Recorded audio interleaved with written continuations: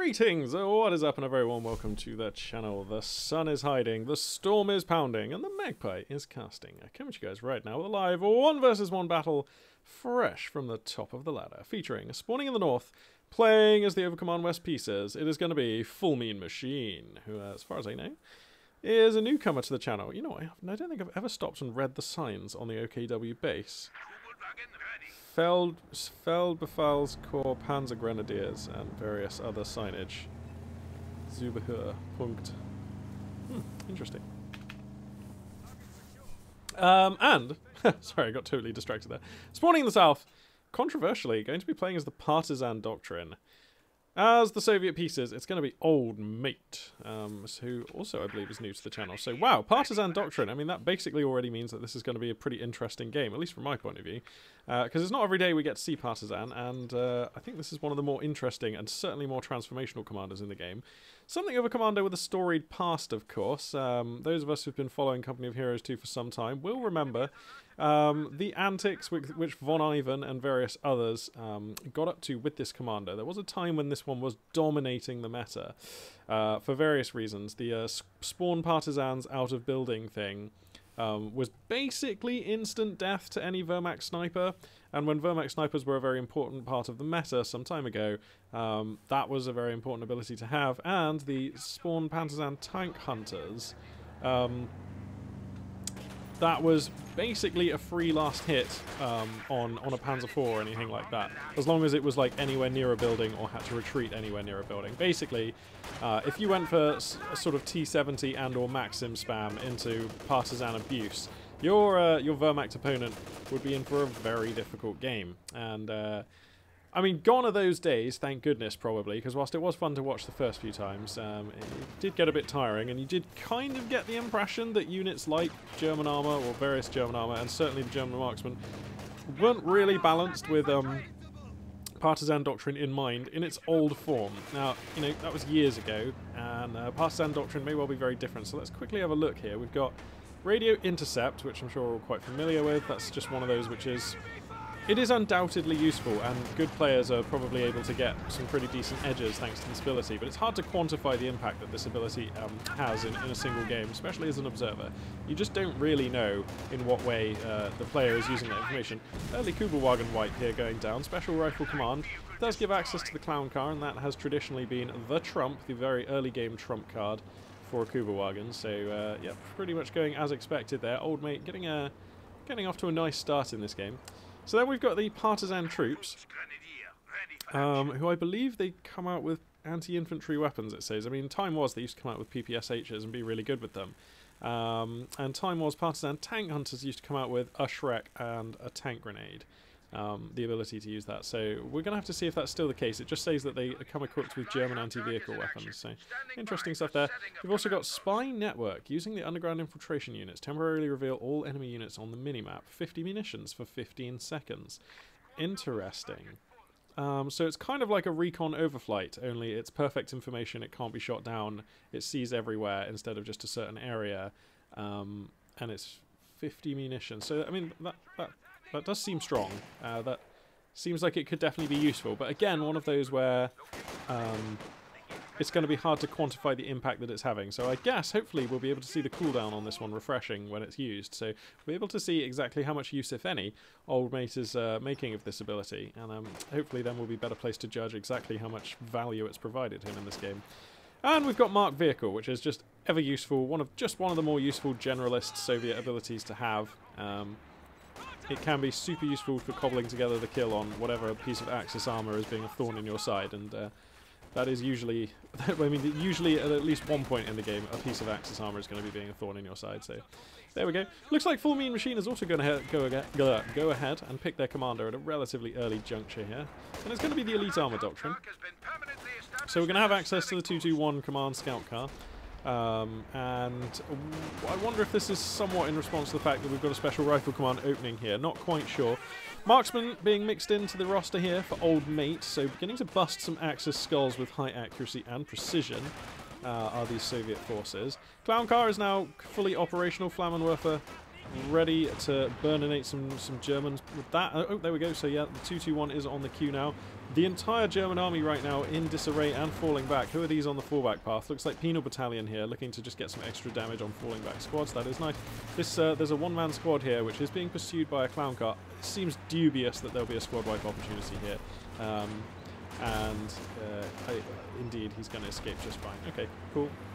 But always nice to be able to rout your opponent in the opening minutes of the game, and that is going to result in a landslide of field control.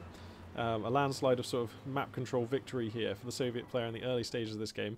Or to be able to secure, well, I was going to say secure double muni or double fuel, but actually the way they're positioned on this map, there's no Soviet units that can immediately access that.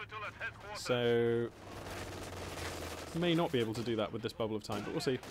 221 here, going to announce his presence on the field, so old mate will know what commander he's up against here. So of course this one can't actually upgrade to get the autocannon on top, so this will never become a 222. The only upgrade of course is the expensive but incredibly useful Fug radio set. So that's almost a shame really, because that autocannon would be super useful against this clown car, but anyway, even without that, the 221 going to be super useful for policing infantry and a useful source of damage onto this clown car. Not being super aggressive with the clown car actually, not really sharking around looking for targets. I suppose you know right now that all of your opponent's units are on the doorstep of their base and quite concentrated, not optimal conditions for a clown car to flourish. You really want to find sort of lone flanking infantry units and harass and punish them. So old mate here just declining to be super active with that unit, and that kind of makes sense.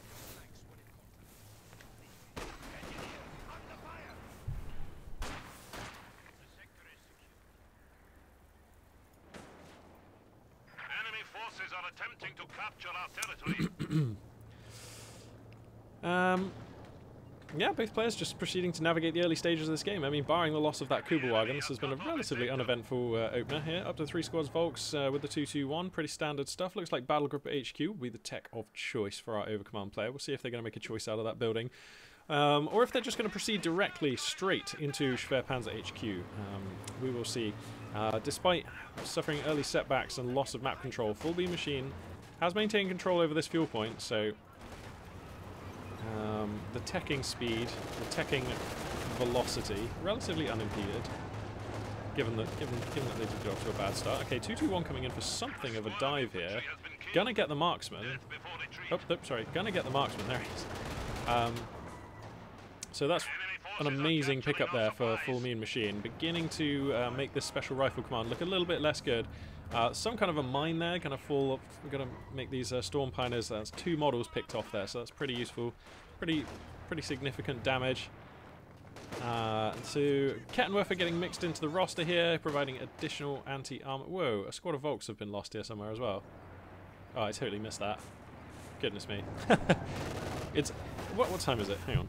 Okay, it's 3:30 and it's already been a long day. I've been sat at my desk crunching numbers and going over spreadsheets for like 6 hours solid now, so you'll have to excuse me if my eyes are a little square. I am feeling a little dazed. I'm going out in like just over an hour, so don't worry, I'm going to experience sunlight and do some actual physical moving around today. Oh wow, PTRSs in the clown car make short work of the 221. Nice, not often you see a PTRS drive-by. But showing it off to good effect there, and these players just trading blows right now. Nobody holding on to the roster or the force composition that they wanted to go with. So we're going to have to see where these two players are going to navigate the game. Crucially now, Old Mate does have access to both the Partisans and the Partisan Tank Hunters. So Full Mean Machine will not know what commander they're up against yet. There's been no convincing evidence. But as soon as some partisans start busting out of buildings, we're going to see. So the initial partisan squads are the most shocking because, of course, the German player is the least prepared for them. And those are often the ones that will pick off key units. So we're going to have to see if that's going to be the way that these partisans go. Replacing that 3rd squad of Volks right now is Full Mean Machine. Going to be getting a T-70 here is Old Mate. That, of course, tells us that the Tank of Battalion Command has finished. So the Soviet tech tree shaping up with... you know, pretty standard pace right now. Taking a look at the scoreline, there is a slight lead here for the OKW player, so that's nice to have. About 45 tickets in it right now. Nothing to write home about. Going to replace the marksman, is Old Mate. Risky. That is a lot of manpower you've now thrown the way of marksman. 720. But, I mean, this is clearly a style that Old Mate is comfortable playing. This is a really good example, by the way, of just a support weapon Campanile less build. Because I feel like this composition... Pardon me. I feel like this composition is actually quite effective, and has been through all stages of this game, and we haven't had to rely on any special rifle support weapon Campanile units. So nice to see Penal Battalion having their time in the sunlight here, having their moment on the stream. They're such an underutilized unit, to be honest. I mean, they're so good. 6-man squad that comes with SVDs and nice upgrade options. They're just really cool. Demo charges are just a very cinematic, tense, exciting thing to have in the game. So I do like those. MG34 has been added into the roster here for Full Mean Machine, and finally this represents some diversification. This represents tech, pretty much, this MG, and this is going to be the dominating factor now in most of these fights moving forwards. No indirect fire solution for the Soviet forces right now, and no real effective counter to this MG other than the marksman, which is quite good, but forced to take an engagement head on right now, so we'll see how that goes. STGs appearing on these Volks, and they're going to be able to shove these Penals onto their own satchel charge. Jeez. I think that was supposed to be a satchel charge retreat, but they got so snared up on the retreat by being blocked by Volksgrenadier models that those Penal Battalions nearly fell foul of their own explosives. That would have been a yikes moment for the Soviet player. But it's going to get out of there with that squad. Marksman in jeopardy here, bravely not falling back. I love the snow models, they're so cool. That is a Soviet marksman if I ever saw one. Clown Car here still sort of actually coming in for a bit of a dive here. Bravely trying to get up on top of this Kettenwerfer. That is so risky. Why have we got engineers with a metal detector in this thing? Is he just out here sweeping for mines with a mobile metal detector? I'm getting the feeling that Old Mate is like just a veteran and seasoned hand at playing these special rifle command weird commander openings. Like, I'm just seeing him use Clown Cars in just highly uncommon but actually pretty sensible ways. So by rolling this thing around the map, he's going to detect any mines, and that just gives him such a degree of sort of security when it comes to moving this T-70 around. If the Clown Car hits some mines, big whoop, but if the T-70 hits some mines, I mean, that actually represents a proper fuel cost. So I quite like this. You just don't often see this pairing, and it's exciting, actually. It's pretty cool. Old Mate here doing something new. Still yet to use his partisans. So got those in the pocket. Spy network now also available, so keep your eyes down on this button. If you see that one on cooldown, then we know Old Mate is using his map hacks. And wow, the OKW player right now forced into a tiny pocket. Has he just forgotten about these Volks? Not quite sure what these Volks are up to. That is, there we go, they're finally going to get some orders. He desperately needs to secure his fuel. I would say that has to be the priority, and beyond that, getting his boots on one of these VPs will be nice, because he's beginning to slide now, about 50 tickets behind the Soviet player. So this last phase of play has definitely been dominated by the Red Army, and that's pretty scary. But there's a Puma coming out here. Whoa, jeez, that was a lot of mines. Holy, that double minefield there. Just massacring a load of Volks. That's going to mean that these squads have to spend probably another at least 40 seconds off the line, plus the manpower cost of the units, of course. That's very annoying. So here comes the Puma. Of course, that means that the mechanized regiment has finished. So Puma ho, Puma ho, and that's quite good. I mean, the Puma obviously checks both the T-70 and the Scout Car, liable to kill either of them relatively rapidly. Where is this Kettenwerfer? Oh, it's actually not in the fight right now, but anti-vehicle grenade is going to, oh sorry, Panzerfaust I should say, going to donk the engine on the T-70. That T-70 now stricken, but still pushing. Flamethrower is back in the Clown Car, looking for pressure, going to try and hound down this Volk squad. Here comes the Puma, though, angling in. Actually gets revealed by Penals, so that's less than optimal, because the Penals have a PTRS, which can counter that, or help anyway, but oh dear, this will be a dead T-70. There's just nothing here, is there? Nothing here to help it, so that's going to be an easy pickup for the light cat here. Boom, there it goes. And now the Clown Car also in jeopardy. Oh dear, so this Puma has gone off to a lovely start in life. That'll be a Star of Veterancy more or less immediately onto this unit, you have to feel. Whoa, the turret reverse speed sort of getting its way. There we go. Okay, a quick burst of machine gun fire, and that'll see a Star of Veterancy on that one. So, pretty close. Map hacks are being used right now. So... Whoa, hang on, he's been teching fast. Of course he has. He's had double fuel for quite a little bit, actually. He's going to re-secure double fuel. I mean, this is the kind of chokehold that makes games look pretty bleak, to be honest. Full Mean Machine needs to do something, and fast. We've got we've got mechanized armor Campanara, and we've got the first T-34 coming out. Ordinarily, I'd be skeptical if this game was even or balanced.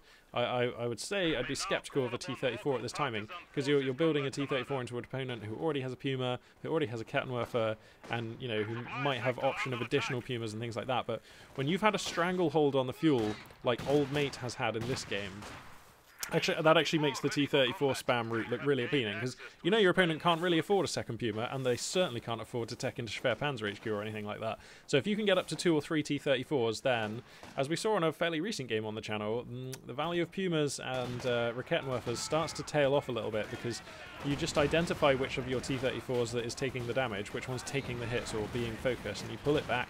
And your opponent has to sort of wear down the health of like multiple T-34s before they have a chance of killing one, all things being microed correctly.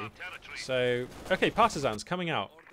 They're just gonna be over here. I'm not really sure if they were sprung out to do anything special, but yep, that's where they're gonna be.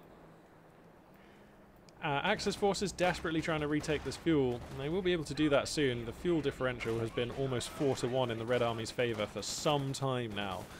And that is dire. These Axis forces are beleaguered, they are outnumbered. But the army for Old Mate, for all that, is still relatively fragile. Marksmen can die very quickly. Engineers are relatively spineless in a fight. Partisans die very quickly, one of the squishiest units in the game. They just have very low defense. So this army is really being held together on the strength of this T-34. He's going for a Katusha, not what I expected. That seems risky. I don't think I like the Katusha. I think this T-34, in my opinion, is really only valuable if you can get another one out on the field. And if you're going to stop at one T-34, well, one Puma will handle one T-34. Oh dear, this is what I was worried about. And a Katusha just represents a sweet target for a Puma as well. So I don't actually like this Katusha. I think it needed to be a T-34. In any case, this T-34 is dead. So that's a rough. No. Okay, here we go. There we go. There goes the hit. For a second there, I thought that T-34 was somehow going to limp away, but there we go. The Puma will complete the kill on that one. And now I think things are looking pretty okay for Old Mate. He's managed to take out that T-34 somehow, using his Kettenwerfer, using his Puma, which basically were the only answers he had. Now we find ourselves in a world where the Soviet player, ahead on tech, ahead on resources, ahead in the scoreline, but has actually lost their real... has lost, what, 70 fuel worth of their lead? I always forget how much T-70s are. Sorry, T-34s are. 90 fuel. There we go. I'll get it. Yeah, 70s are T-70. Anyway. So here comes the T-34, the second T-34. Light gun getting added into the roster here for Full Mean Machine, who... this army is just starting to look more sophisticated. It is starting to look better composed and more balanced. He has access to an MG. He has access to indirect fire. He has the Kettenwerfer and the Puma for heavy, or should I say dedicated AT. So that's pretty nice. Here comes the T-34 though. Can he catch this Puma out? Okay, gets a hit. Remember, we have smoke on this Puma yet to pop. There it goes. Oh no, that's like a really... oh, he stops the T-34! What are we doing? Oh, he could see through? Okay, I didn't realise he could actually see through that. So he should stay for one more shot into that Puma. But Volk's here gonna tag a grenade on.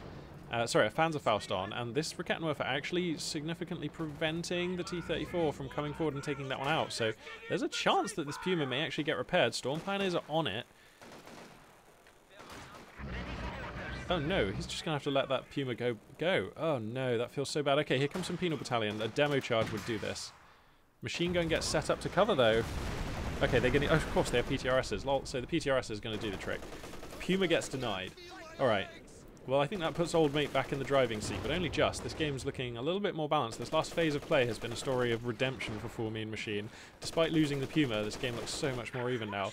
Regrabs the third squad of Volks. Not sure where they died again. Whoops, sorry. Magpie Casting for the win. Looks like third squad of Penals going to be added onto the roster here for Old Mate, so...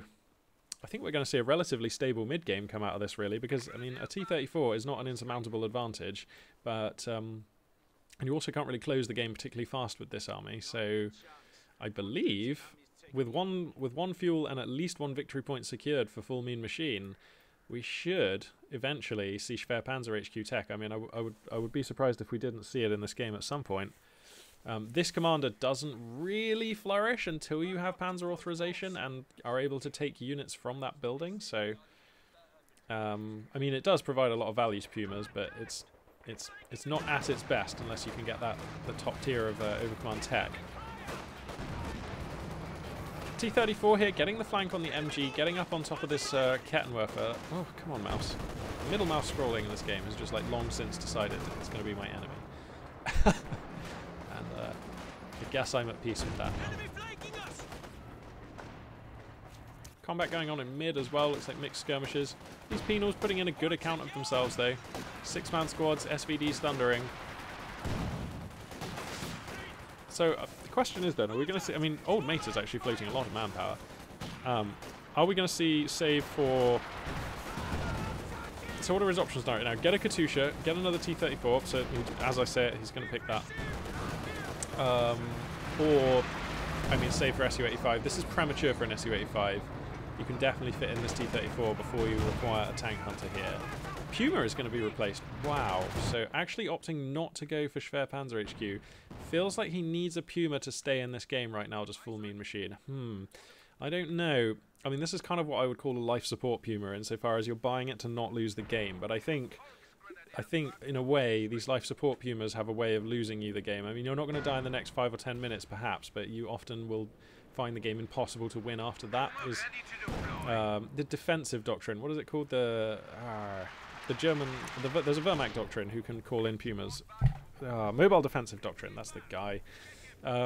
Mobile defensive doctrine, I think, like really epitomized this scenario where it's like Wehrmacht players were often taking that commander, calling in a Puma to stabilize in the short term, but then without that fuel and without the teching, they were basically alive based on the presence of a very fragile Puma, and then if ever that Puma died, and it usually did, they were still losing the game. So it was kind of a catch-22. It's like you kind of feel priced into taking the Puma so that you don't die, but if you're taking the Puma, like, what does the game have to look like where you win from that point? Like, it's pretty, you're looking for some pretty exceptional circumstances.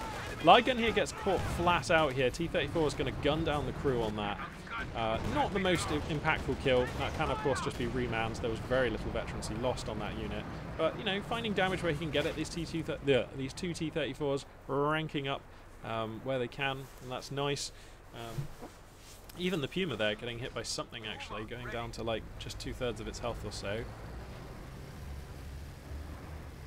And just the lock, the brutal lock being established by the Red Army.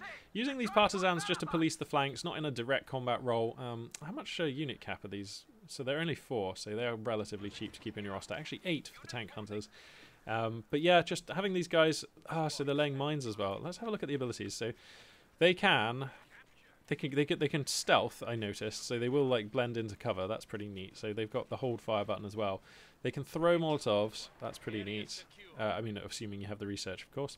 They get the frag grenade, and they get the concussive trap. Place an explosive trap on a friendly point. When triggered, the explosion will temporarily stun infantrymen caught in the blast. That's very neat. For just 10 munitions as well. That's really cool.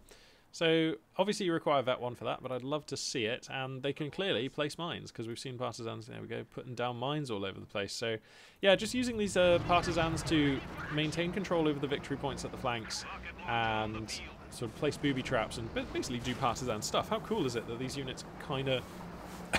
they are the sneaky partisan units you would hope to see. It's groovy. Alright, whoa, another 2-2-1? Eh? Not quite sure I understand full Mean Machine's decision-making in this game, but stacking quite a lot of fuel now.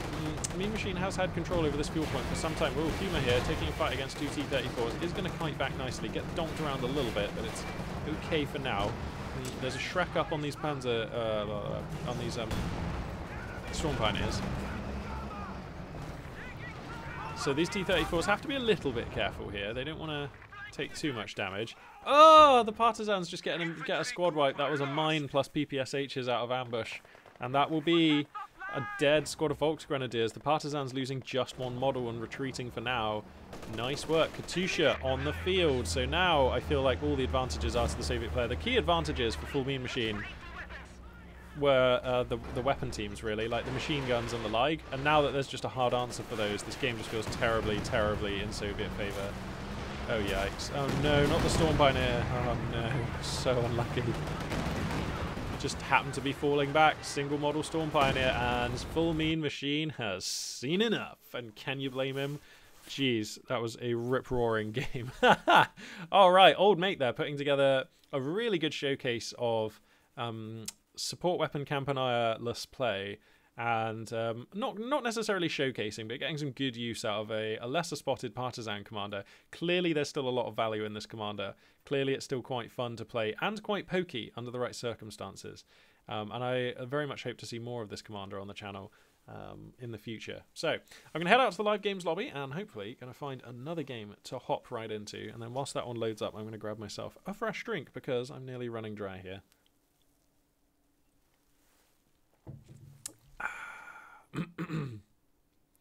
So let's go and have a look at the lobby. I saw that Fahu was playing, so perhaps we can find him in a game.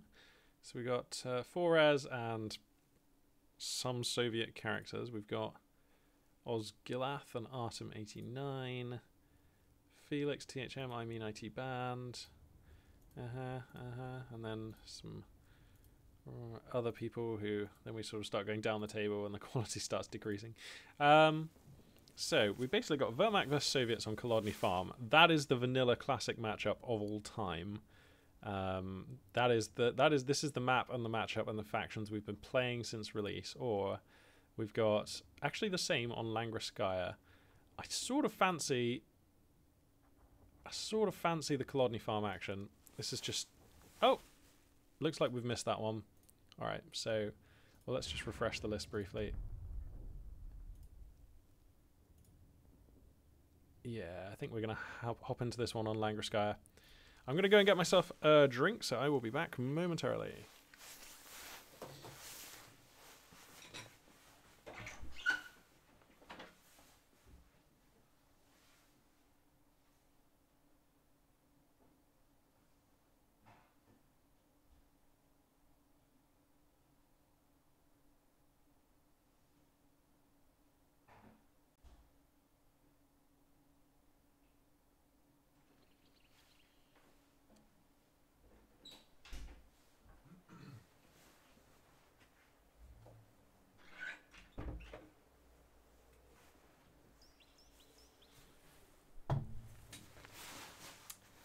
Actually, chaps, now that I see we've got nearly, what, 1 minute 50 odd on the clock, I will say just go ahead and skip forward that. I'm not going to split this into 2 sections and then stitch it together because that basically impacts the overall quality of the video. And I like to keep it looking nice and crisp for those of you who like to watch it in 720 or 180. So please just skip ahead like the next 90 seconds. I'm just going to go to the kitchen and grab myself like a biscuit and a cup of tea, I think. I will be back just in time for the start of this game. But as I say, on the YouTube channel, please do feel free to skip ahead.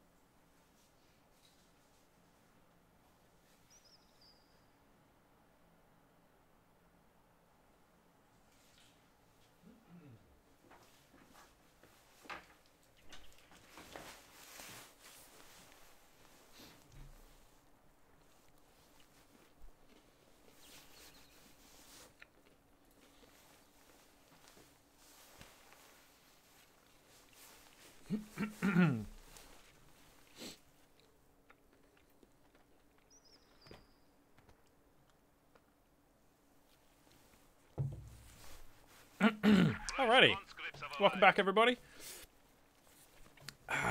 So, game 2 on this. What are we on now, the 10th?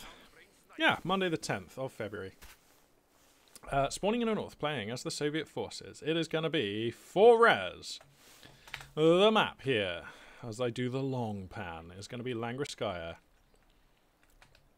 And spawning in the south, playing as the Red Wehrmacht. It's going to be...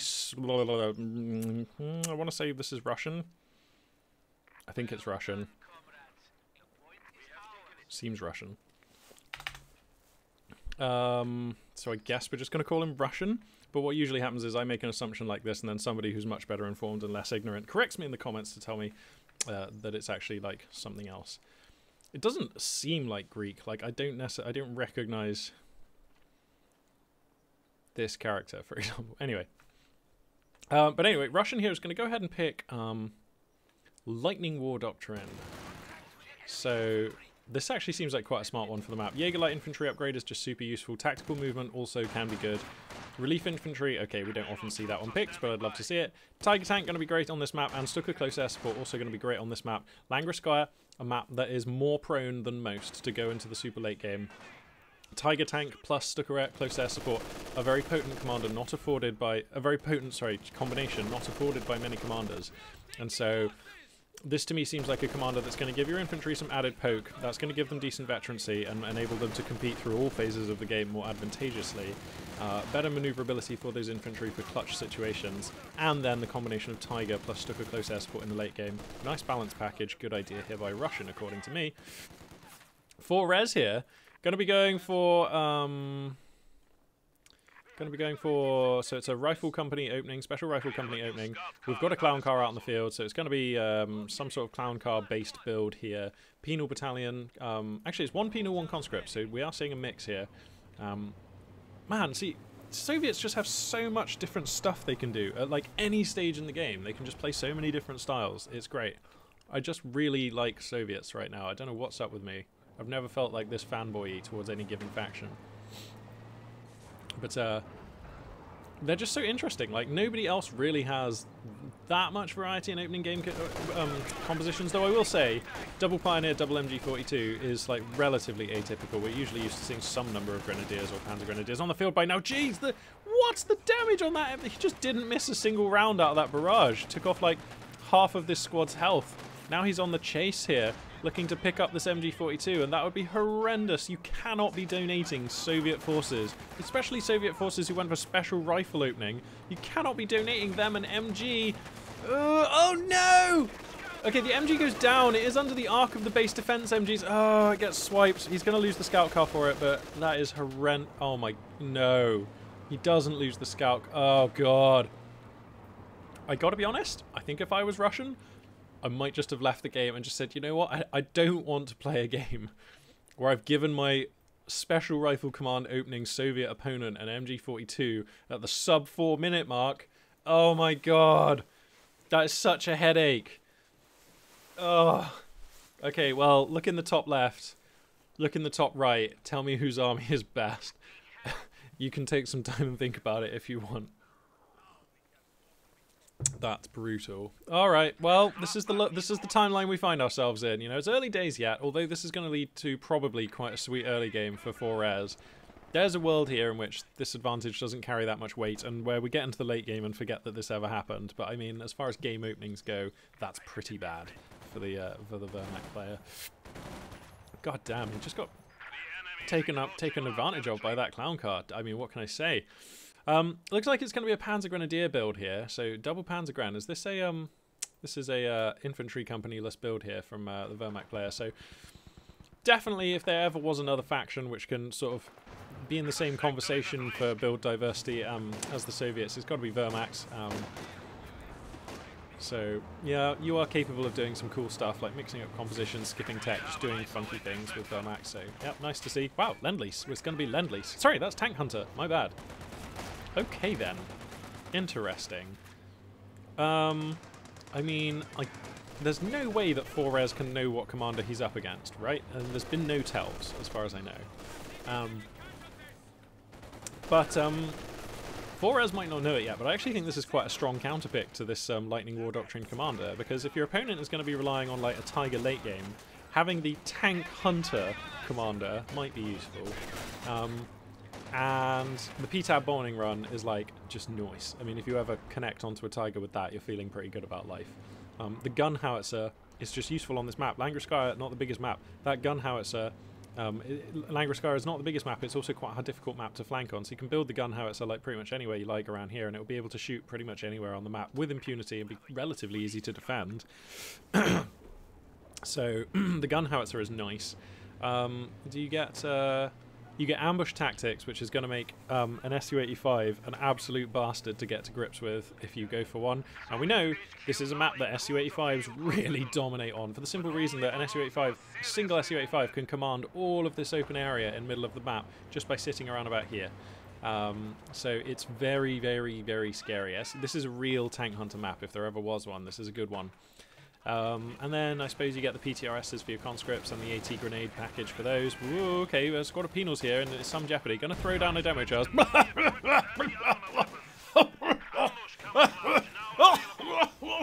Oh god! Make it stop! Make it stop! I can't watch. Oh no!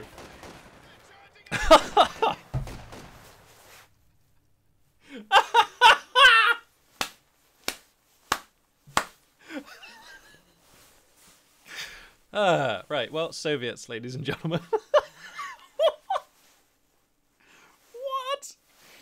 Alright, so I clicked down there, and initially things look bad. 6 brave penal battalion members standing fast against like 4 approaching Axis squads. Skip to like 7 seconds later. All of the Axis squads are in full retreat, and the Panzer Grenadiers are dead, and the player has left the game. Okay then. Alright.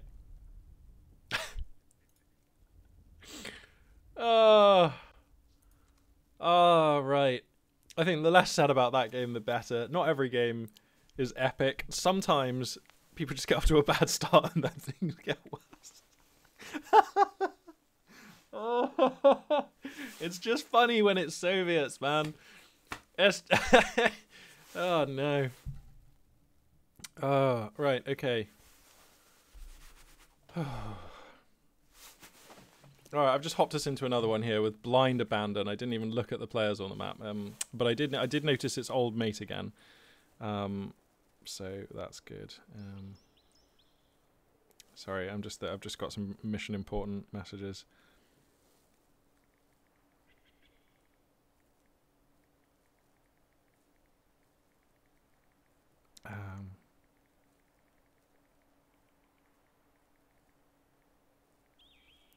Okay, sorry.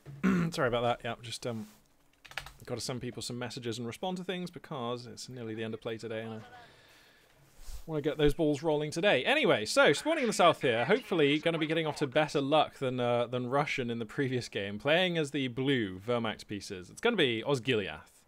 And the map here will be, again, Langreskaya. We're going to go for the long pan. Spawning in the north, playing as the red Soviets. It's going to be Old Mate. Both of these two players are going to go ahead and pick their commanders inside of the first minute of the game. For Old Mate, we are going to see Partisan Doctrine yet again. Great. Good stuff. Didn't feel like I quite got my fill of Partisan tactics in that first game of the day. Very much glad to see Old Mate up to his old tricks here. Going to be repping the Partisans once again. Osgiliath here going to be going for, I believe this is German Infantry Doctrine. Yes. The most boringly named commander ever. So let's take a look here because he's so boring I can't even remember what he gets. You get the 250 half-track. Cool, I actually quite like that. Now that it has hull down, it's a fun unit. It's groovy. Stormtroopers. If there ever was a counter-partisan unit, it would be these guys. So, okay, this is going to be interesting. Partisans versus Stormtroopers. Nice. Veteran squad leader is a very useful ability, upgrade, I should say. Assault and hold is something which, to be honest, I'm going to have to assess on the fly because I don't think I've ever really seen it in the wild properly. And Fragmentation Bomb, a very rapid to arrive, devastating ability, but quite expensive as I recall. Yeah, 180 munitions, but it is very, very devastating. If you catch out your opponents like repairing a tank with a couple of squad of engineers or something, this can be super brutal. Neither of these two commanders, in my opinion, especially well suited to this map, but neither of them especially bad for this map either. and I'm very much looking forward to seeing, hopefully, pardon me, hopefully slightly more of a game than we saw in the last one. Conscript opening here, it will be for Old Mate. So actually varying up the build a little bit, because I believe last time we saw Old Mate it was Special Rifle Command into Penals with early Clown Car, so the commander remains the same. The build, though, going to be very different, and this is the kind of thing I love from Soviets. There's just, right from the get-go, you have transformative choices, which both within your commander and outside of the commander, and like, it's just, you can just play differently. I love it. It's great. Variety is the spice, and the spice must flow. Yes, I'm pretty sure my logic checks out. So, double MG42 opening here for Osgiliath, and he has managed to make it. No, well, I don't want to speak too soon, but if he can get to the 4-minute mark without one of those MG42s being in Soviet hands, then that bodes well for him in this game. Let's say that. So this MG42 corners some conscripts. Fireman Werfer Pioneers will be heaping on the damage. This is a nice little fight for the Axis forces. The other MG42 right now has been forced back. Looks like conscripts have got Molotovs researched. Okay, wow, so it's going to be a Molotov build here from Old Mate. Been a long time since I've seen early Molotovs, but the cat is out of the bag now, as Giliath did see that Molotov, and so he will be aware that Molotov tech is a thing that's out there, and he needs to watch out for these, what are they? They're 20 munitions now, okay. For these 20 munition Molotovs being lobbed around the place. 250 half-track now on the field, so this is going to represent quite a difficult proposition for just conscripts and engineers to deal with, and I would have thought that because we have early... okay, no, sorry, he can afford anti-tank grenade and some tech. Okay, alright, I see you, Old Mate. So yeah, anti-tank grenades are actually going to be on the field just in time to help deal with this. I say just in time. He could have used one right now, but he's going to have to wait until right now. So here comes the anti-vehicle grenade. Donk, take that. Even getting quite a lot of damage onto the Pioneers somehow.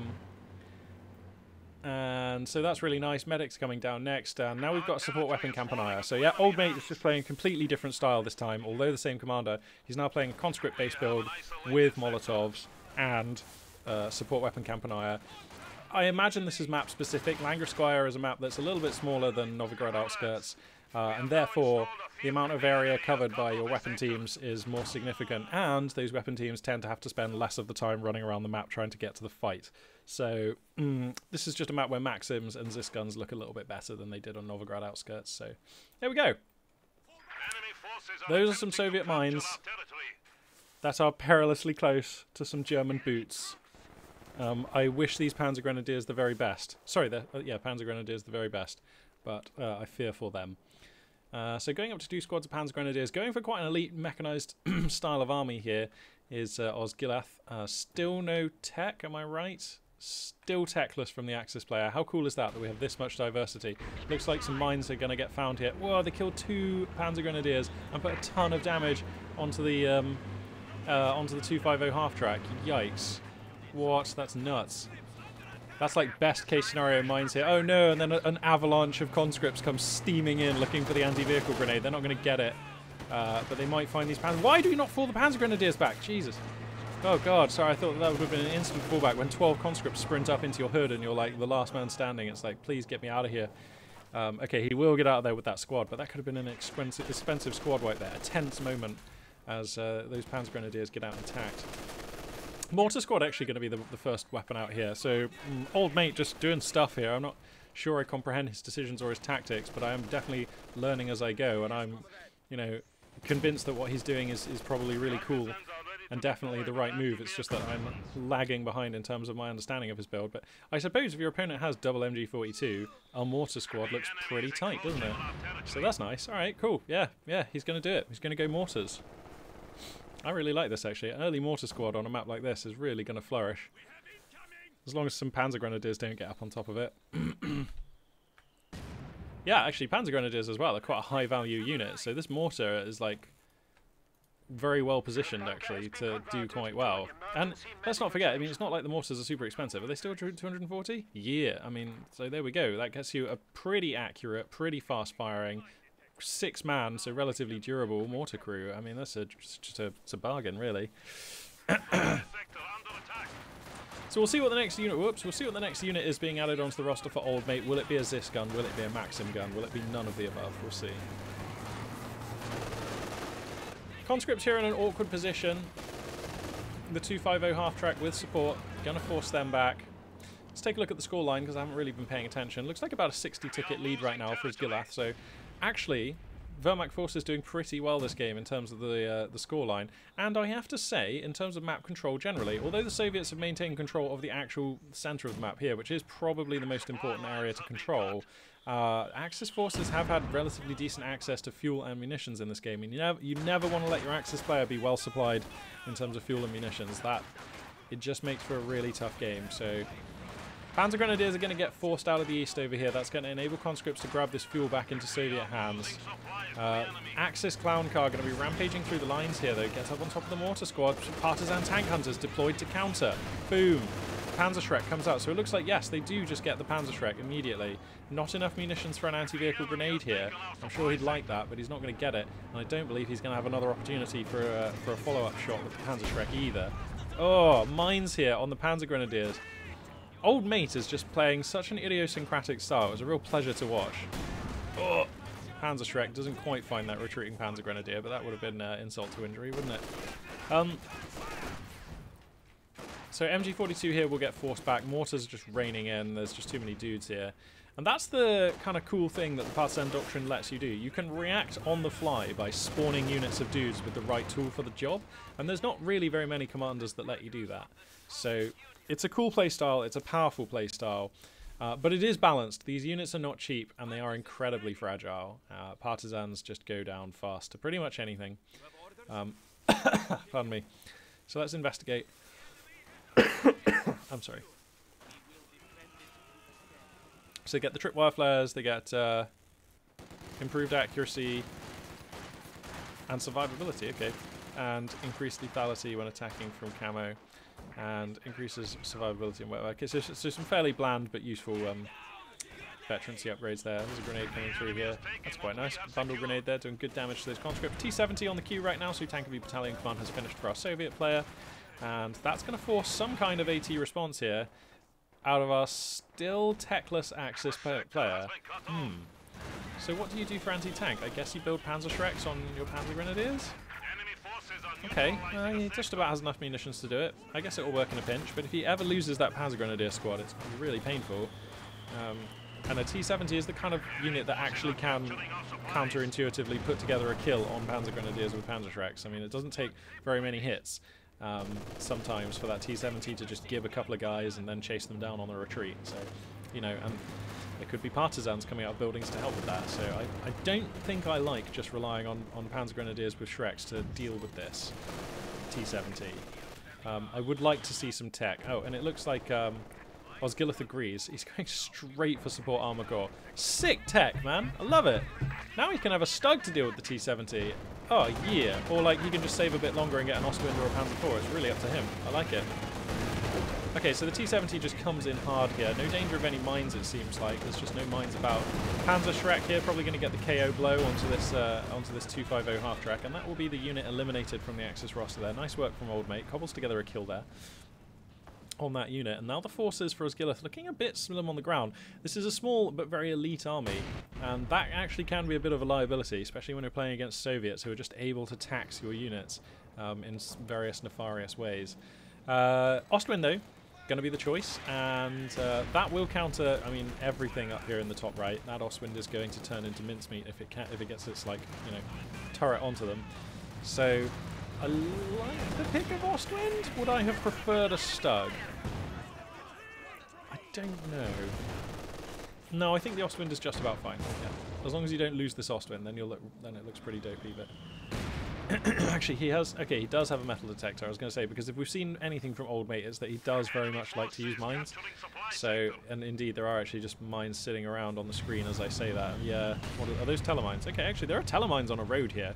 That could definitely get this T-70 at some point in the future, or another Soviet vehicle. So, watch out for those telemines there. Additional Soviet mines being put down in nefarious places. Very nice. Here comes the Osti. So it's going to announce itself. The first shot of the Osti going to detonate those mines. So very lucky there for Osgiliath. Taking a shot at those engineers, and the splash damage going to activate the mines. This gun here is going to be the adaptation in the face of this Ostwind, and that of course makes a lot of sense. I like it from Old Mate. That should enable him to keep his hard point here intact without this Ostwind being able to push him out, unless the Ostwind strikes now before the Zisk gun isn't ready. Just waiting right now, it seems, for infantry support to move in. Panzer Grenadiers moving in. MG42 gets set up with a reasonable arc. No units under it right now, though. T-70 going to do its best to buy some time in the face of this Ostwind. Panzerschreck toting Partisans. Flail a shot in, but it is to no avail. The mortar is forced to GTFO, and now this T-70, I imagine, likewise, as there's just too many Axis units on the dance floor here. Looks like these telemines were detected and defused by Soviet mines. Bundaroo grenade going to come through here, but for middling to no effect. I mean, a little bit of damage, but nothing to write home about. Soviet mines counter-striking there, so that's going to be a decent amount of damage onto those Panzer Grenadiers, forcing them back. And the back and forth continues here. Neither player getting a decisive upper hand, but Osgiliath's scoreline advantage is continuing to mature, and that could very well serve him really well as this game goes on, especially if this Ostwind is able to vet up unchecked. So, yeah, this game basically still at parity, but there's just so much pressure mounting on both players as the rosters just get bigger and bigger, and nobody has really lost anything super meaningful this game. And something's got to give at some point. Triple cap now established for Osgiliath, so that's really nice. That's brutal. And this MG42, there's this gun kind of in a dicey position. You ideally want this arc to look like this, don't you? I don't know, seems that way. Smoke grenade going to come, oh sorry, smoke mortar shell's going to counter this MG42 for now. Going to enable some conscripts to ooh the Ra up on top of this. I believe we'll see a Molotov. Donk, there we go. But Osgiliath miles ahead of this one, going to be moving the MG42 out of there. But that's still a win for the Soviet player, who basically gets rid of this Axis hardpoint for now.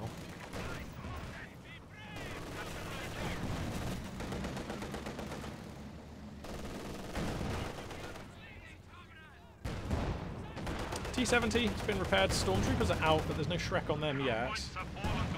I mean, this is kind of, like I said, there's just not very much AT in this roster, and as long as the T-70 just evades this Ostwind, it still can just butcher Axis soldiers unimpeded, more or less. So MG42 squad, the latest casualty for that T-70. MP40 is actually going to be the choice on the Stormtroopers, but they get flushed out.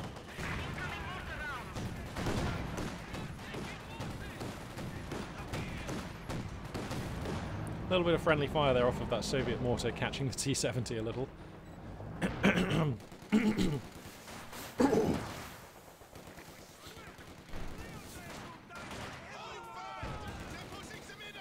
They are pushing the middle! Nein!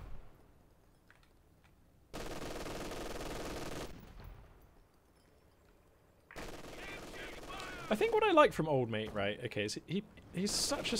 I get the feeling that he's actually a very seasoned partisan player, because he's not just using partisans willy-nilly, he's not just using them for the sake of using them, he's not just clicking buttons because he can. He's only deploying the partisans when he needs them to patch a hole in his line, or when he has a really distinct use for them in mind. And obviously that's definitely how they should be used. I'm just saying, he's just demonstrating really good competence in that regard. And in this game, you know, he's got ample conscripts to be running the flanks, so he hasn't felt the need to spawn a partisan squad just to sort of run up and down flanks, laying mines and taking points. Whoa, Ostwind getting caught way the hell out here. T-70 going to come around into the rear armor, probably to secure the kill. Zisgun, nice actually. The Zisgun takes the kill through the front armor. That was like a three-way attack between the T-70, the Zisgun and the Tank Hunter Partisans. Really nice there. T-70 also going to clear substantially this S minefield on its way out of town. And that is a crushing blow. A Stug was just finished, which would have been like the perfect complement for that Ostwind. Now it's going to have to serve as the sole armoured reserve for this Axis force. Wow, what a nice kill to put together on that Ostwind, seemingly out of nowhere. Old Mate here, just really good at making moves. I like it. It's really cool. Massive Soviet move out in the western flank here, looking to grab some land. Maxim in support of two squads of conscripts represents significant pushing momentum. Zisgun going to creep forwards here. And Osgiliath's hold on the midline of the map will be broken, I believe. This is just the momentum that Old Mate needed. 288 under 405, far from disastrous scoreline, but Old Mate does need to be conscious of that and make sure that he maintains tight control over the victory points as the game goes on now.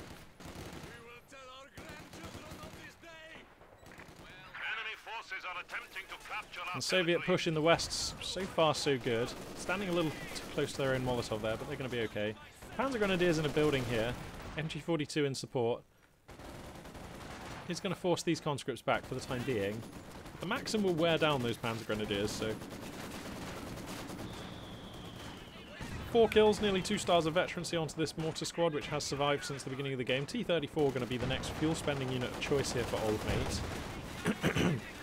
And I feel like Old Mate has navigated this game by a different route to about the same point as he was when he had his mechanized regiment Campanile established in the last game. So T-34s is definitely seeming to be his comfort unit, and whilst I normally don't like to see T-34 first out of the mechanized armor Campanile, I have to agree that both times I've seen it so far out of Old Mate, it has felt like the right choice. And again here, I think this T-34 is going to be super useful, because he's up against a struggling Wehrmacht opponent with just a single Stug, and between the Zis gun, the anti-tank partisans, the T-70 and the T-34, I feel like that Stug is on thin ice.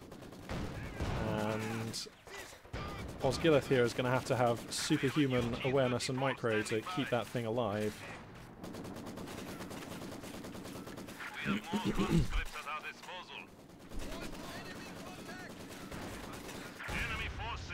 Mines here going to continue to take their toll. Old Mate, his tools are brutal, but they are also effective. Additional mines here. It's just nasty stuff out here. T-34 on the field now. The Zis gun's gotten donked up to about half health. It's sitting here a little idle. Going to get a nice shot into the encroaching T-34, but the T-34 strikes back in kind. And now the Stug, one hit away from death, gets a lovely hit on the T-34.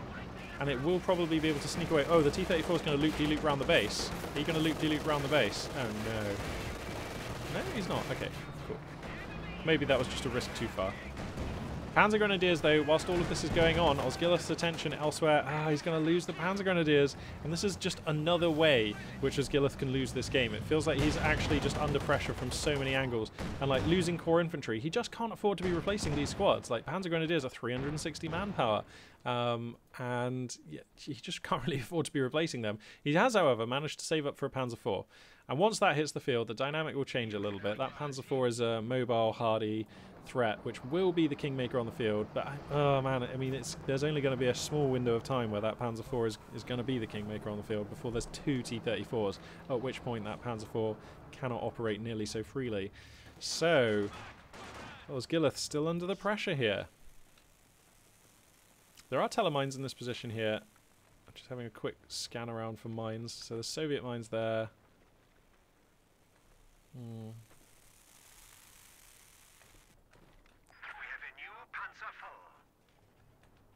Okay, so Old Mate knows about the Panzer IV, of course, because as we just heard, that was the radio intercept.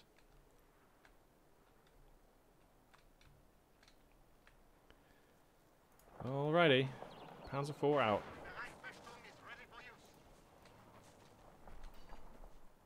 T-34 ready for combat. Are these more mines coming down? Wow, those mines are very defensively placed.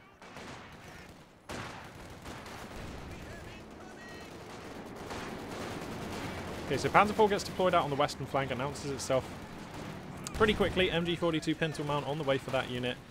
Maxim gun getting a little bit jammed up on it, but we'll be able to exfiltrate safely here. And that may well break the Soviet control of the western flank. Pioneers here going to be leading the charge across the middle. T-70 going to respond to police that advance, and now we've got our first like big battle coming down here as forces in all sections of the map going to be engaging each other. We see this is going to be an important phase of play here. The 2 T-34s though, crucially, on reserve. Oh no, Panzer Grenadiers get crushed in the building. Zis gun barrage here, super sneaky. God damn, it's hard to play against Soviets, man. They've just got so many things, so many buttons they can press, and if you don't, you know, if you miss one thing, if one of the plates that you have to keep spinning falls off, then you lose your units and stuff just looks terrible. I mean, smart Soviet players are horrible to play against, aren't they? Like, imagine trying to micro all these Axis units against superior Soviet units. I mean, like, they're just 6-man. They're more durable. They seemingly seem to have like more veterancy, and you know, there's maxims. It feels like an uphill battle for this German infantry. And then just for a second, you're not looking at the Panzer Grenadiers in this building, and they just get flumped down by a barrage off the Zis gun. I mean, oh god, it's nightmare. It's nightmare circumstances. Conditions is the word I'm looking for out here. So okay, tank hunter partisans try but unable to find a shot on the Panzer IV. T-34 will find a hit in there. Old mate for now looks like he's just saving up for whatever his next fuel choice unit is going to be.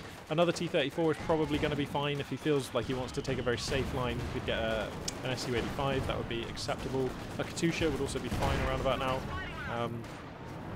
Now the triple cap is established for the Red Army. Still something of a scoreline cushion here for Osgilath, so I mean he does have some time to work with, but believe me, these tickets are going to evaporate in a heartbeat here, I feel like, and then before we know it, Osgilath is going to be right up against the clock, unless he can break out onto the map relatively soon. Mortar squad going to be getting introduced for Osgilath. I think I quite like that. Langreskar is quite a small map. That GR34 can be profitably firing even from like here or here. Like it can just be shooting pretty much all the time. So that seems fine. Again though, old mate, these radio intercepts just creeping on into the ears of the Soviet players. He knows that there's a mortar out there now. So he can just start debunching any units that are particularly clustered and making sure that with those first mortar shells aren't going to take him by surprise. It's just nice information to have. Stug going to creep forward here. We'll find a T-34. No? Okay. I take it back. T-34 going to come forward here using this line of sight blocker. Pioneers are going to be up all over this tank, but they do not have a Faust.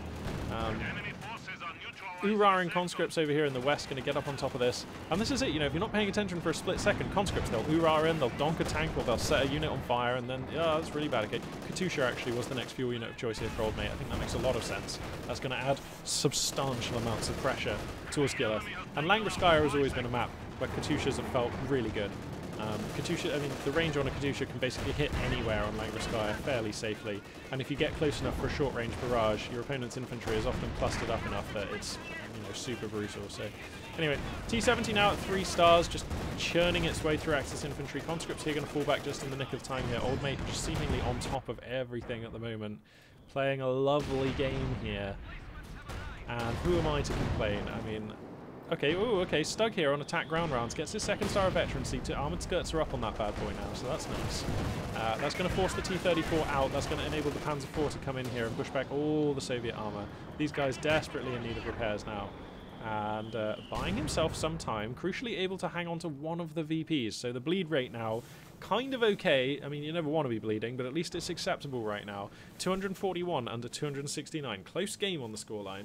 And Osgilath, at this rate of bleed, has a lot of time to stabilise. So as long as he can hold on to this VP, it's kind of okay. I mean, definitely not over. So, okay, the Katusha comes forward. Where is it? Comes very far forward. Ooh, careful, mate. Alright, Stug going to come in here. Oh, there's just been a T-34 eating away at the base defences. I hope that old mate doesn't forget about this. He could use an aim weak spot around here to stun the tank. Okay, he's not gonna. That's a bit lucky. Katusha is very close here. The Stug! Oh, Katusha, get out of here, bro! Oof. Man, old mate, fearless with that Katusha. Wants to find the correct barrage. That would be an okay barrage. But he has no eyes on this area. He could use spy network. Oh, he's already used it! He knows! He knows exactly where these Axis units are. Haha! There we go, old mate. Just making me want to give this commander a go. This is so cool. T-34 going to lumber forwards here. Stug, though, this has been a great Stug. Microed well. Osgilath, look, the rate of fire, the accuracy, the penetration. The Stug is a real brute. Panzer IV sharking round. Wants to be relevant here, but it's not gonna. Katusha takes a barrage. Finds a couple of Pioneer squads. Nothing to write home about. Whoa, they're a little slow to scatter, so another one goes down on the next bit of the barrage, but this is acceptable. This is not a game-ending or not even a particularly effective opening barrage. 4 kills, a little bit of veterancy. That's okay. That's okay for Osgilath. Obviously, you'd rather it wasn't raining rockets, but given that it is, that's about the best case scenario there. Our enemy has only 200 points. And GR34 going to be putting down smoke in this position. Oh, I suppose that's going to enable these stormtroopers to get in and try and sneak this position from under the nose of a Maxim. Oh no, but the conscript's just out DPSing these guys, and I suppose the Ziskan barrage is certainly helping with that. And now we're going up to a third T-34. And, I mean, there's no sign of Schwerpanzer HQ, is there? So that's okay. You can get by on T-34s just fine for now. You know, if there was the prospect of a Panther or something on the horizon, then this T-34 looks a little bit soggy, but up against a Stug and a Panzer IV, this is absolutely fine. And look how good, I have to say, Old Mate has been about microing these T-34s. Have we seen an Old Mate T-34 go down today? I don't think we have. Oh yeah, we did actually. I think we saw one in the first game go down. Yeah, we did. Yeah. Anyway.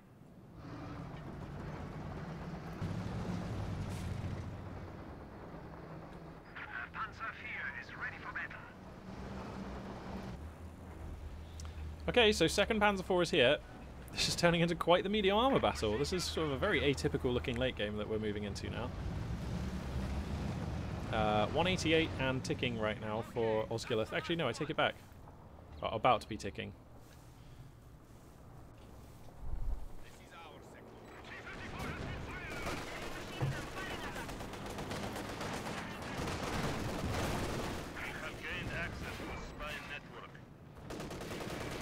So here's the fresh Panzer IV coming out into the south. Meanwhile, in the middle of the map, the Stug trying to get its teeth into T-34s, but the Ziskan keeping it in check. The Stug on one hit now. T-34 is going to roll forward, looking for the shot.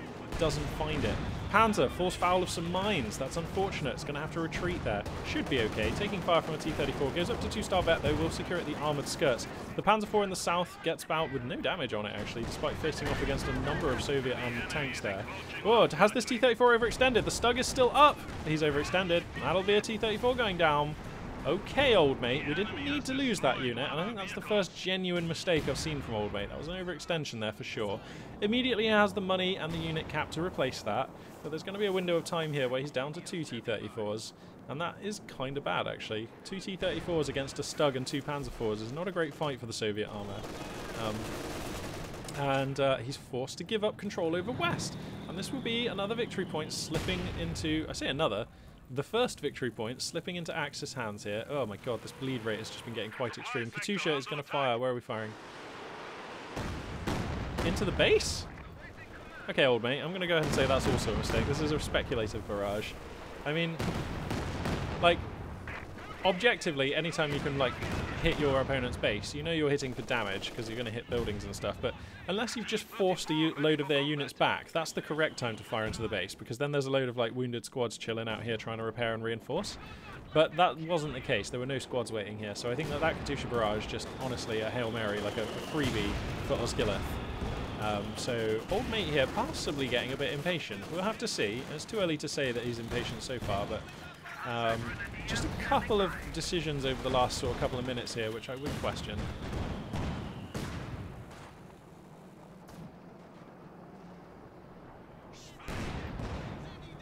Panzer IV here going to be attack grounding through this hedge.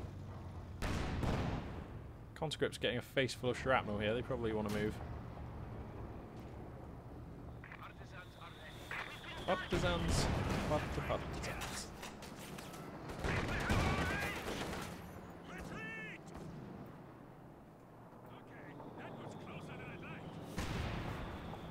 Really interesting game this one has been. 3-star Stug, love it. With no kills, I love it. That has been a tank hunter Stug. Oh, rifle grenade claiming a conscript. That is actually cost effective for the Soviets.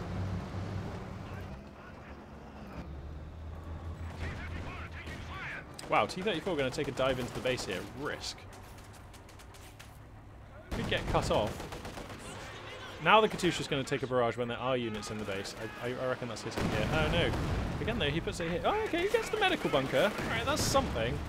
That's annoying to replace. That is 200 manpower and 60 munitions that you'd really rather not have to spend, not to mention the time on one of your engineer squads, your pioneers. So that's kind of annoying. That is actually annoying. Still not the best barrage here. Okay, another T-34 going to go down, just feeding on into this Stug, who still hasn't got a kill. But yeah, you don't want to lose that. I think now is an appropriate time to get an Su-85 because your opponent has 2 Panzer IVs. Can you actually fit one into the unit cap though? No. Enemy forces are attempting to capture our territory. Okay, well, he's going to go for another T-34. I don't know. It's precarious, but another T-34 is preserving the status quo in this game. It is preserving the current time. Whoa, this T-70 will be lost. And that has no business being there. Whoa, the Stug just not quite traversed. There we go. Alright, okay, now get an Su-85 because you have a unit cap. Cancel this, get an Su-85. That's got to be the plan here because you're up against 2 Panzer IVs and a 3-star Stug. I'd see an Su-85 has the range, has the stopping power, has the, how can I put it, the dissuading. It has the control you need to make your Axis opponent not use their Panzer IVs very aggressively. And that will enable you to control the victory points and win this game out, in my opinion. So, he's going to go for this, if he's going to go for this T-34, and it may well be fine. I just think that now we're at the point where an Su-85 would have been superior over that one. But here comes the T-34, and we're going to see how it's going to fare on this battlefield. Double cap, but double cap about to get established here for Old Mate. There we go. So, Osgiliath once again under the gun, 93 tickets and counting under 269. Has a reasonable army, decent veterancy, okay equipment, and a fine Stug here. Ooh, hang on though, the Stug getting caught out a little bit. Those skirts though providing much needed protection from from a T-34 in the flank. Okay, so whoa, two T-34s just going down, I believe. No, sorry, one going down. Okay, we need an Su-85 out here. The armor battle is slipping out of control. The German armor is betting up so quickly. These T-34s are not providing very much value before they go down. The Zis gun here is also going to go down. This is a hard AT unit to lose. This is a unit of hard AT to lose. So, yeah, we need the Su-85, but now there's no fuel because we already spent it on T-34s. And actually, Old Mate, the situation is shifting here. Axis forces pushing hard. The battle line falling apart for Old Mate. An attempt to reman the Zis gun is going to end in disaster as those conscripts also going to die. And now another T-34 feeding into the teeth of these Axis armored units. The Stug is going to reposition here. It's so fast to traverse. It's so fast at the rate of fire. And that gun is lethally potent against these T-34s. So he is on thin ice now, these Soviet mediums. He is in a very precarious position. Whoa, this Panzer IV now overextending though. The second Zis gun is here. Katusha going to be angling forward for shots here. The Armoured Skirts Panzer IV comes through to challenge from the side. He's going to lose Panzer IV. Yeah, I don't know why he was overextending with that Panzer IV. That was a mistake there. Handing a Panzer IV is over to Old Mate is exactly what Old Mate needed. MG42 probably going to die here as well. There it goes. Katusha here, just still chilling, has a barrage waiting to go. Could try and get this Stug actually, now that he does know where that is, right? He must have seen it. I feel like some of these infantry would have seen it. That would be a sweet target. Oh no, the other Panzer IV gets hunted down. Oh, that's so unfortunate. Enemy is taking our territory. So unfortunate. The Telemines! The Hail Mary Telemines! Oh my goodness. No way. Oh my goodness. That Panzer IV is totally on fire and everything, but it still works. Wow. And now the Katusha fire is going to be used to deny Axis boots on mid. But not very effectively, actually. A little too close, actually. The spread on those missiles just too narrow. Now surely would be a great time for the partisan tank hunters to come out of this building, but he doesn't have the manpower. Oh, this is actually turning into a much closer endgame than it needed to have been, I feel like. The enemy armor has engaged us! 9! Okay, so the, Osgiliath has enough money here for another Panzer IV. Frag bombing run. Okay, frag bombing run finds the tank and the engineers. Didn't get any squad wipes. A little unfortunate, but definitely buying some time here where that tank is going to take a lot longer to repair. The engineers have to run for it and reinforce. The tank's going to have to scurry on out of there. So, not exactly valueless, that frag bombing run.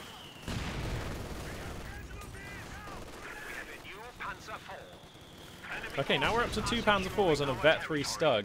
I mean, if Osgiliath can just stabilize in the next couple of minutes, he's probably going to be alright.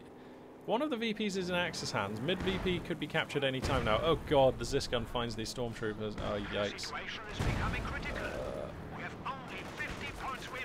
And he's still bleeding. He just needs to capture these points. He knows it. Where's the Soviet mortar tube? 13 kills, 3 stars of veterancy. That thing raining death. Okay, old mate, literally, you have to save. Please don't buy another T-34. It won't be good enough. You need an Su-85, mate. 2 T-34s do not fare too much better than 1 T-34 against the 3-star Stug and 2 Panzer IVs. Like, it's still just a fight you can't deal with. You need a game changer in that department, and that is the Su-85. That is that one. And then you can, you know, you've got Mark Target, which pairs up very nicely with the Su-85. So I'm just saying, I think that it's time for the tank destroyer. Look at this. Who would have thought that Osgiliath would have managed to maneuver the game into this position? Even just a few minutes ago, it looked so bad, but this is the world we live in. This is the timeline we're experiencing, and things are actually kind of looking okay right now. 41 tickets, okay, but under a triple cap now is old mate. And we've not been able to say that for a long time in this game. Panzer IV in the west gets its 3rd star of veterancy. These German medium units are starting to look really scary, man. Please get a T-34. Sorry, no, please get an Su-85.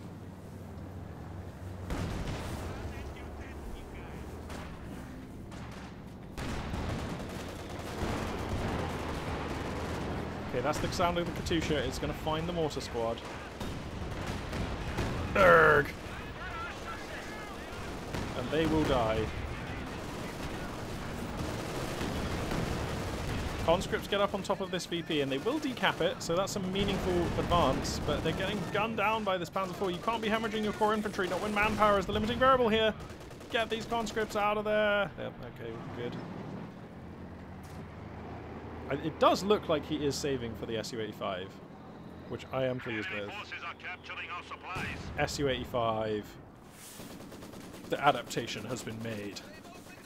Now all he has to do is not cancel it before it's built. There's still a way to screw this up. Oh my god, and Osgiliath is actually playing into this, a 3rd Panzer IV. I mean, this is risk again now. 3 Panzer IVs, actually, it's not very difficult to kill an Su-85, you just swarm it down.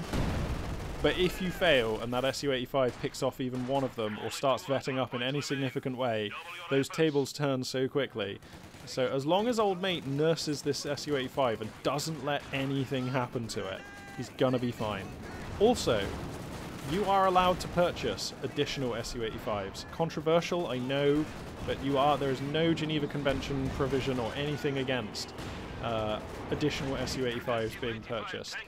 And when your opponent's primary strength lies in this line of units here, Stug, Panzer IV, Panzer IV, Panzer IV, 2 Su-85s is not only appropriate, it is expedient.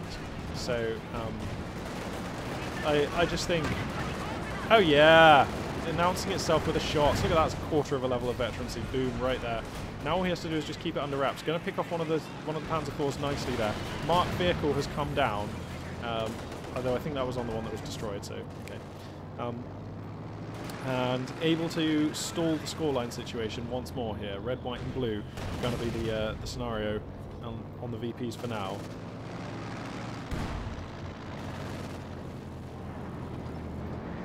And this is just a close game.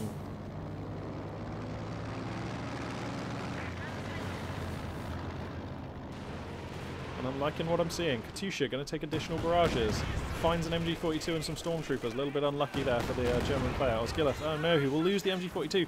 And that MG42 was keeping conscripts off of this point, so that's very important here. The Katusha really paying out now. 19 kills, nearly up to 2 stars of veterancy. Well, you know, on its way substantially.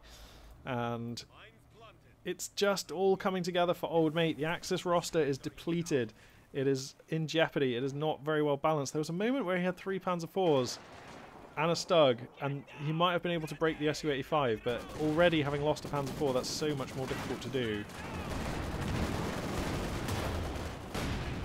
Ugh, that Su-85 could just strike with impunity from so far away, smiting these Axis mediums. This is its natural habitat. This is an Su-85 in the wild, doing what it has been evolved over millions of years to do. A finely honed killing machine. Nature's final form of tank destroyer. Finds additional Axis units here. Oh no, the Su-85 is in the Panzer nest. It is in the Panzer pen. It is hounding them down. This is getting a bit gross now. This is the Su-85 we needed, but hang on now, he's a bit slow to react. Axis units closing in on it. He's still not pulling it back, despite this stug. He's just going to try and take the fight. That's so risky. He should have kited there for sure. There's no advantage. What is he doing with this Su-85? Kite! Kite, my son! Oh god, well, if he hands over the Su-85 now. Okay, well, that's like the one thing he had to not do. Oh no, now he feels compelled to feed in a T-34 into this. Where's the Zis gun? Oh no, it's not manned, so you fed in this T-34 for free. Oh, what are we doing? It was all in the bag and then we just threw away the Su-85. oh no. Oh no. Okay, he does pick it up off of the Tank Hunter Partisans. Yikes, but he threw away so much of his army for that. For those of you who were in doubt, you can no longer be. 3-star Stugs, they just are DPS. They fire so quickly, and their shots basically always hit for damage, like against almost any target except the heaviest of armor. And that Su-85, it makes no difference really to the Su-85 whether it's taking the fight from further away or in the Stug's range. You know, that Su-85 is just, as long as it's taking shots, it's happy. He picks up the Panzer IV here, and this game will end soon, I think. But yeah, I mean. I don't really understand the microing decisions there. That Stug was just firing that Su-85, and he even repositioned it, but like not kiting it back. That Su-85 needed to kite there. As it is, I think he's going to be okay. Soviet forces, there's just not enough Axis left in this game. 1 Panzer IV, not a lot of infantry, and you know, with the leftovers, as it were, old mate here, just with substantially more stuff. He's lost his Katusha in there as well. Actually, I missed that. And I believe it will be a Soviet victory. 14 tickets in counting here, but this was a lot closer than it needed to have been. People anticipate our victory. We are losing territory. Okay, so that's going to be a triple cap, right? Oh no, sorry. Down to 3. But that is game. He's not going to be able to do anything about these other VPs. Wow. What a game.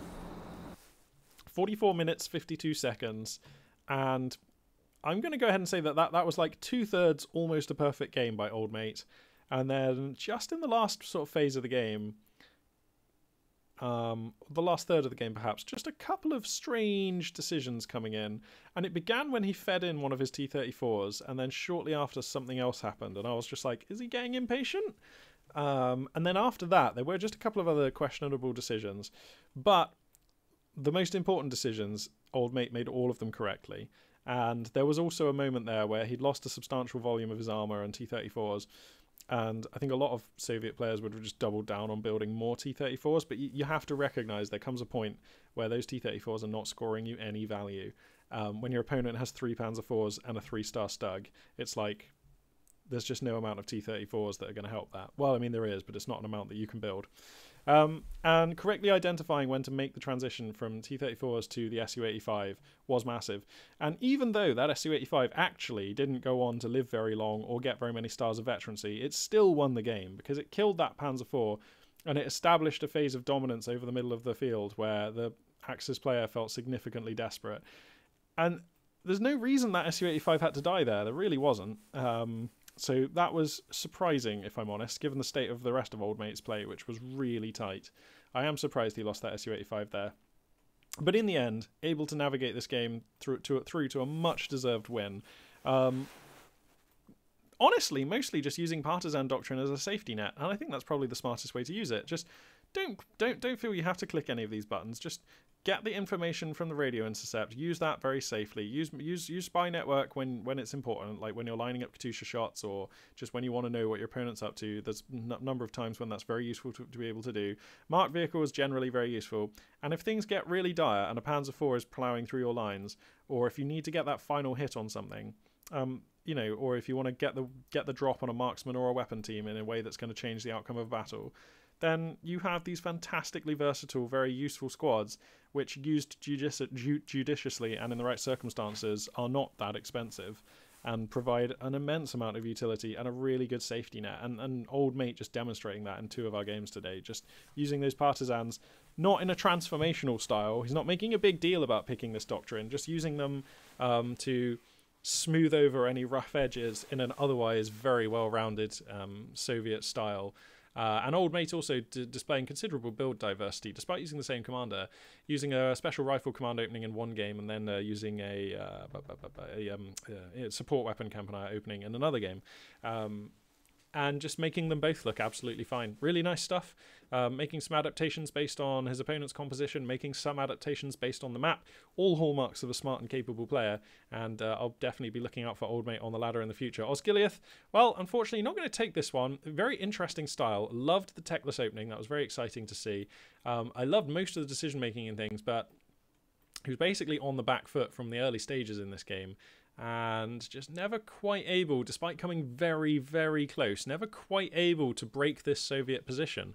And as ever with Langreskaya, it often becomes a story of whoever holds this area of the map just wins. This is the high ground, and it commands basically 2/3 of the map. So this is the most important area to hold, if there is a single area that is most important. So yeah, fair to say as well, this commander not really doing very much. Stormtroopers never felt that impactful. The fragmentation bombing run did something, but still, was it 180 munitions worth of value? I don't know. The 250 half-track, very nice in the early stages of the game, but was it actually impactful? Could that van power have been equally impactful spent on another unit? Probably. I'm going to go ahead and say probably. And I just wasn't really that conscious of the 5-man squad upgrade squad leader being that impactful or used on very many of the squads in this game. So I'm going to go ahead and say another commander might actually benefit this style a little bit better, or perhaps benefit this map a little bit better. For whatever reason, this commander not doing it for me on this map, or indeed, to be honest, generally, I've yet to see this commander really sort of wow me. Yeah, wow, 3 very entertaining games today. Nice to see some Soviet victories, I'm not going to lie. Yeah, had a great time casting these games. The machine seems stable. We are on the, what are we on now? Build Mark 4 of this computer, and the additional pieces still to go in, so still more modifications to be made, but at least she's running stably now. We've fixed all of the CMOS errors. The BIOS is fine. Everything seems to be running smoothly once again, so that is very good. Hooray! Yay! Well, I guess that will do it for now. Thank you very much for watching. This for now, Magpie842, signing out.